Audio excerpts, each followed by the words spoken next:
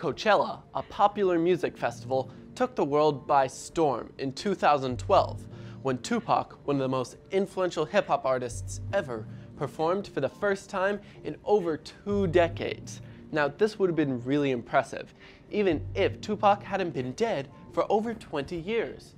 You may be asking, how is this possible? Well, Tupac performed not in his physical form, but as a hologram.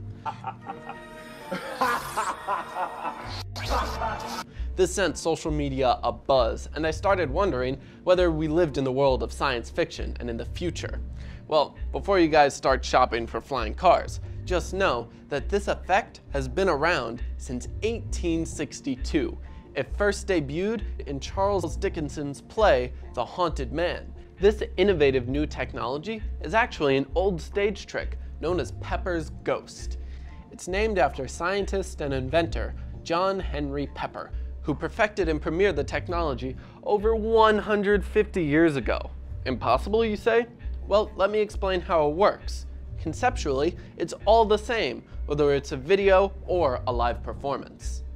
An image is projected from the bottom of the stage to glass or mirrors, which will reflect the image onto a large, clear glass sheet.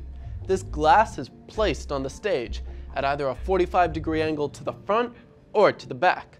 From this angle, the glass is almost invisible, and the titular ghost takes shape.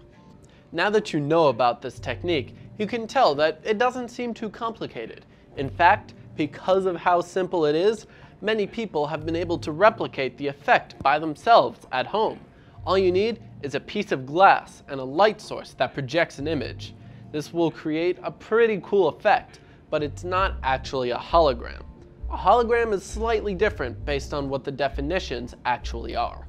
For instance, although it does bend traditional visual perspectives, in which the image changes slightly based on the viewing angle, Pepper's Ghost exists on a 2-dimensional plane. Now, before you get upset that we don't have holograms like we envisioned, just remember this: science is constantly innovating and reinventing new technologies. And if you set your mind to it, the next hologram could be named after you.